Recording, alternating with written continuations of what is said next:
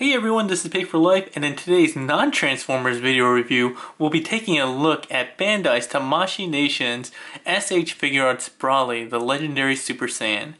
And as much of a Transformers fan as I am, I really grew up for a long time being a Dragon Ball fan, and I just started collecting S.H. Figuarts. Got very late into the game collecting them, so this is my first review for an S.H. Figuarts figure. It won't be my last, but this is Brawly, so it's a really interesting one to be starting off on. So let's go ahead and start with packaging review. So you can see the packaging is what you've come to expect from S.H. Figuarts, the Dragon Ball line in particular, with this nice window. You get this background, this kind of dotted stylistic background with the figure's face on the side that carries around, on the front that carries around to the side. The back has a lot of great product images for Brawly with his accessory that comes with a stand here for his fireball, as well as just showing him interacting with our favorite hero Goku. Okay, going around to this side, you get just another product image with Brawly at the top, and at the top you are welcome to see the Legendary Super Saiyan in all of its Comic Sans glory. Bottom is just a whole bunch of warnings, nothing interesting, but that's it. I also did get it in the nice S.H. Figuarts cardboard packaging box. So Toy Dojo always provides this, and it's just nice to have. I don't have all of them for all my figures, but I do keep them, and it's nice to have that, and as a collector, just to have that packaging as well. So let's go ahead and get this guy out of the packaging and start the review. Out of the box, you see the standard plastic tray that we get with S.H. Figuarts figures. We get to see the alternate faces you get. You get 2 additional faces, 2 additional sets of hands, and 3, effects parts, energy blasts, the green ones that Brawly is really infamous for. Additionally, around the side here that they hid kind of well is the stand and the post and the C-clip that that you're going to use for the effects, since these kind of like float in the air as opposed to stick into the hand or grip into the hand. Alright, so let's go ahead and get the figure out of plastic tray and get into figure review. So here we have Brawly, and he's just massively impressive. And to give you an idea of just how big he is, here we have him with Super Saiyan Goku. And that's just incredibly big. Goku barely gets to his abs, to the mid part of his chest, his pecs. And I mean, this is pretty close to scale, I would say. Brawly always was massive in his Legendary Super Saiyan mode, and he always dwarfed any of the other characters in the series. So let's go ahead and get Goku out of the way before he gets scared off and destroyed, and go into review for Brawly.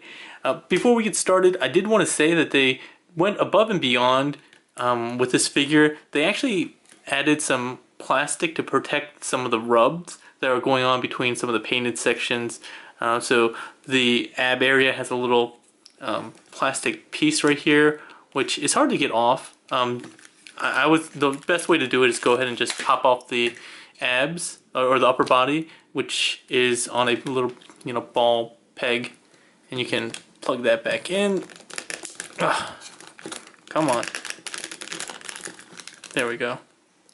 And the same thing for his wrists as well. His wrists also have these small plastic pieces. You can remove them from the ball joint if you want to do that, or ball peg, sorry. Plug those back in, and those are obviously how you switch the hands as well. But again, it's really nice that they went ahead and put these on to make sure that your figure was protected in transport. Alright, so as far as articulation goes, let's go ahead and start with the upper body. So his head is on a weird, so it's probably easier if I just take off his face.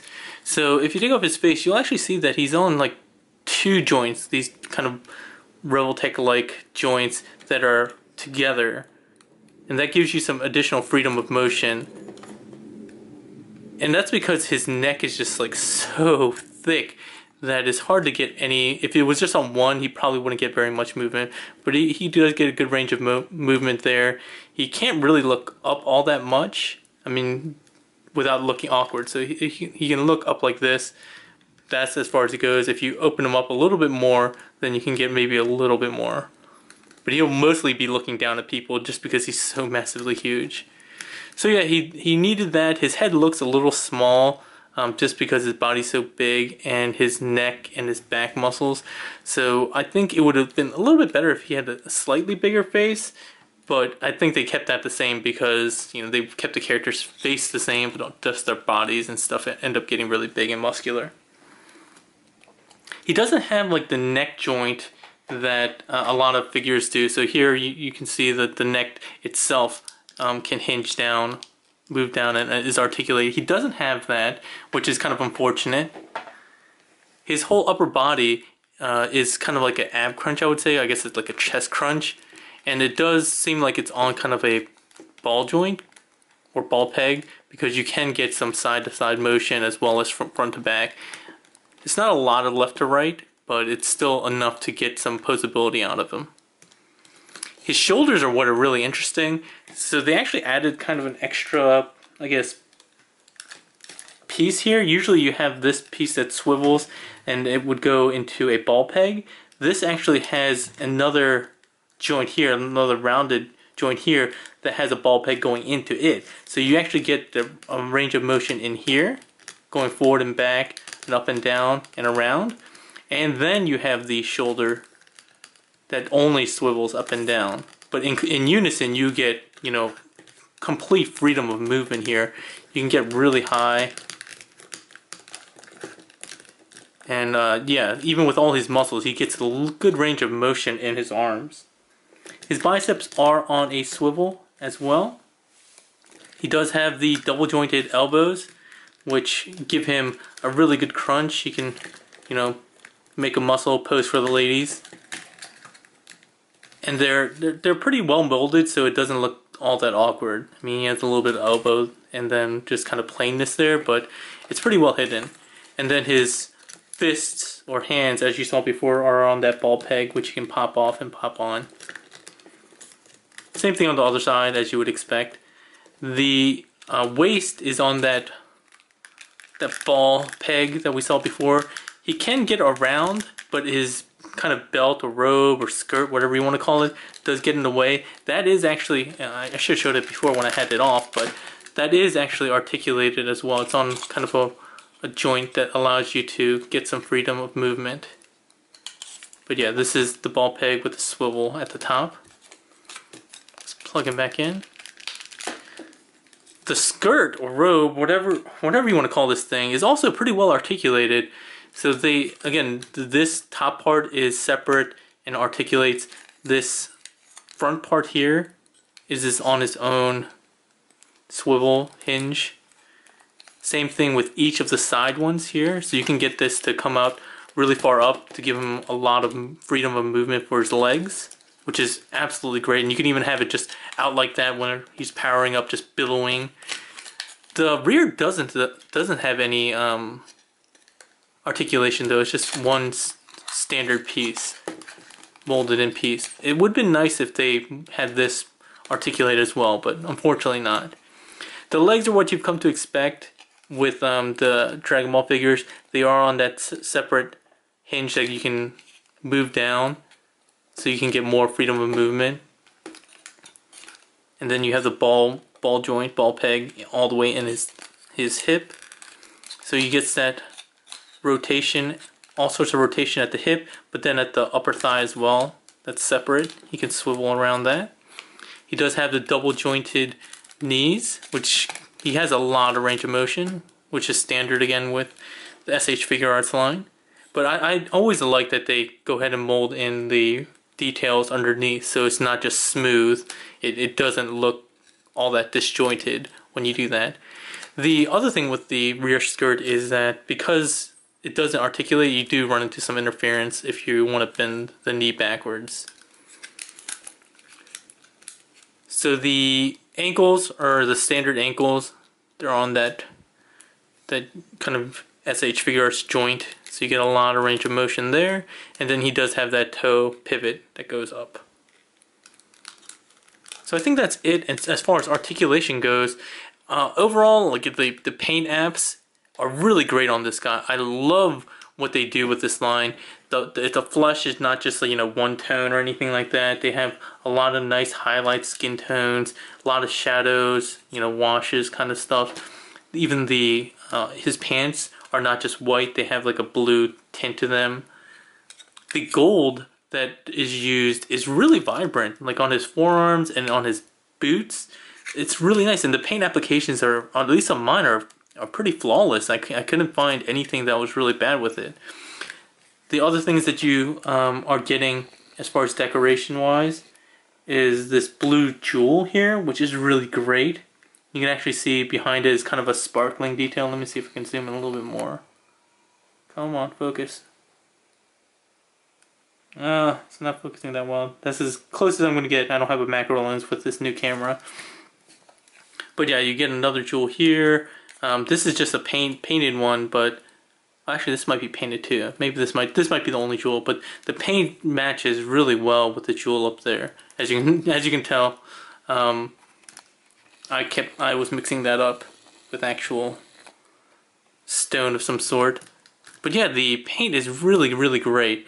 The other thing I want to note is that his hair, even though it's blonde, you know, Super Saiyan blonde, it is actually more kind of like a banana yellow, and it has highlights of green, which is what you see when you see Broly in Super Saiyan form. He always had that unique green hue to his energy, which also obviously carries through with his energy blast. So I like that they did that. I was wondering how they were going to handle it, if they were just going to color his hair more greenish, but they actually did it with the highlights, which I think is the way to go. Because green hair just would kind of look funny. Yeah, again, really nice paint apps down below as well. On the back, you can see his massive back muscles. They're just kind of ridiculous. So let me actually do a quick 360 since I didn't do that before. Sorry about that. 360. Nice molded detail. I love that it's not just symmetrical too. It's actually realistic in the sense that they do mold differences, so it doesn't look like a really fake piece.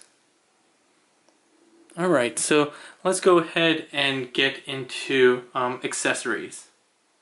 So in addition to Broly, you do get some extra accessories. You get 3 of these, what I believe to be identical translucent energy blasts, which are the energy blasts that Broly is known for. In addition to being translucent green, they do actually have some highlights, these white highlights that, you know, are added. And it does have a little peg hole here that you use in conjunction with the posts on the stand so that you can have him firing these. So in addition to the energy blast, we do get 2 additional faces. So here's the first one where he's screaming. And then the second one where he has kind of a smirk. I really like this one. He seems very cocky and very Broly-ish to me.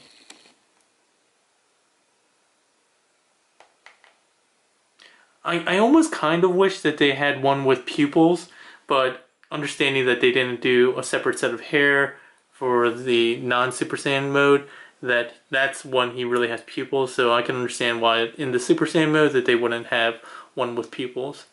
So you do get these two sets of extra hands. So this one is kind of an open palm shooting energy blast kind of deal, and this is more of a grippy.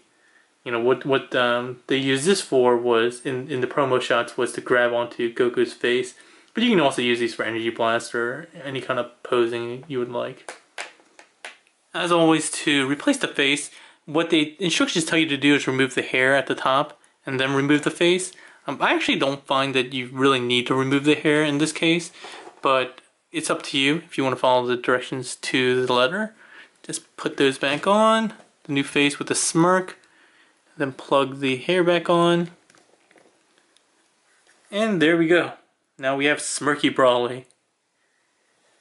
As far as the hands go, we'll go ahead and unpeg this, and we'll throw on the grippy one. So we'll punish Goku, or Kakarot as he would be called by Broly. And again, the promo shot basically has Goku just getting owned by Broly by holding him up like this. But yeah, we can get rid of Goku again. But yeah, that's basically how you replace the two accessories. The hands, again, the energy blast, again, they don't fit in the hands. I mean, I guess you could just have them hold it like this, which looks perfectly good. But they're really designed to work with the additional accessories, the stand, which we're going to get into right now. So here's the stage, the Tamashii stage that you get. So you get two of these arms, which are jointed on each end at these three joints. So you can bend them like so. And with the stands, with the plugs here that you can pull these out and fill in the holes that you're not using. So let's go ahead and plug this one in here. Zoom up a bit. Go ahead and plug in a energy blast here. And then we can go ahead and bring Brawly in to show you maybe what it would kind of look like if he was using this. So he's forming an energy ball here. Looks pretty menacing, right? And additionally, you can use the C piece piece to go into the same port, and you can use it as a clip for Brawly if you want to do that instead. So we can get rid of this one, plug this one in, have this go around Brawly's waist like so. Show it from the back, just in case you're not familiar with these stages. Man, he looks evil, doesn't he? So finishing off with final thoughts, I really like Brawly. It's a great figure for me to start off my reviews on, just because he does have some new stuff that's going on, and he is a bit different than the figures that have come out before. I mean, there are some things that they were really able to get done really right, just because he doesn't have a shirt, so a lot of the stuff, a lot of the articulation, they were able to, you know, add and still not have to worry about the clothes getting in the way. There is a couple of things that I will note. That I did notice that on his chest they do have some molding lines, which is a bit unfortunate, because I would have hoped that they would have hidden that. I don't know if you can see it, but they come across down here and across the front part of his chest. I would have hoped that they would have put that somewhere else so that you wouldn't see it there. It's very subtle, and most people probably won't notice it if it's sitting on your shelf. But it's definitely noticeable. You can see it a lot better there now that my lights are kind of hitting it at the right angle. But it's definitely noticeable. It's not a huge deal, but something that I would have liked improved. And that may have been the way that they do it with all other figures, but I haven't noticed any other figures, or I don't own any other figures without clothes on the top, so I can't really comment there. The other thing that I would have liked is for him to have a little bit more waist articulation. So most figures do have that kind of extended waist so that you can get it around and do some more movement. This one doesn't have that, which is unfortunate. So you are kind of limited. You're gonna get, so it'd be nice if you can have pulled that out just a little bit to get a little bit more movement. And then again, his head movement, even though they have those double joints, just because of the way his neck and body is molded, you do get a lot of gap in here, hollowness underneath his chin, and you don't get any up movement just because of how big his hair is in the back. Again, there's the things that they had to trade off just to get the figure to look right and look authentic to the series, that they probably had to sacrifice a little bit of articulation and movement. But otherwise, I think he's a fantastic figure. He looks as maniacal as you would have expected him to be in the series. The fact that, again, that he's just dwarfs Goku makes it very easy to understand why he was so menacing in the series and such a threat, even to Goku, who, you know, obviously is the protagonist of the series. But Brawly is really amazing. I kind of hope that they do release a non-Super Saiyan form of him with a kind of calm, stoic, emotionless face, just to have him. Because now that we have this big chunk of a guy, I want to have the regular mode as well, just to go along with him. But yeah, I think this guy's they've done a great job. Bandai's done a great job with this figure, given that there's nothing to hide underneath clothing for the upper body, and still have it look really great and still have a lot of great range of motion.